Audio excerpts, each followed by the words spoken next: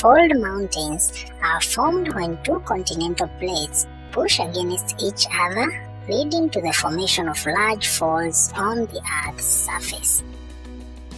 The U-shaped part of the fold is called the syncline, while the N-shaped part is called the anticline.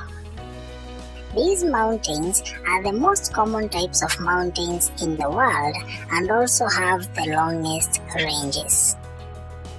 Some of these mountains are the Himalayas, Andes, Alps, Appalachian, Scottish Highlands, and Atlas.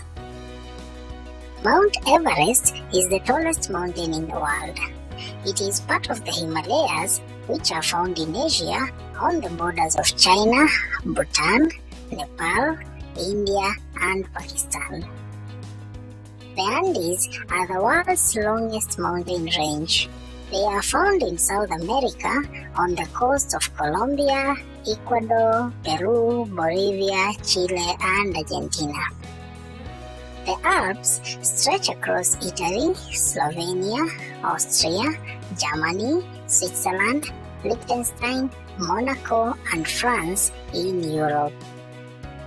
The Appalachians are in North America's east coast of Canada and USA. The Scottish Highlands are in Europe, while the Atlas Mountains are in Morocco, Africa. However, the Himalayas, Andes, and Alps are active fold mountains since their continental plates are still pushing against each other.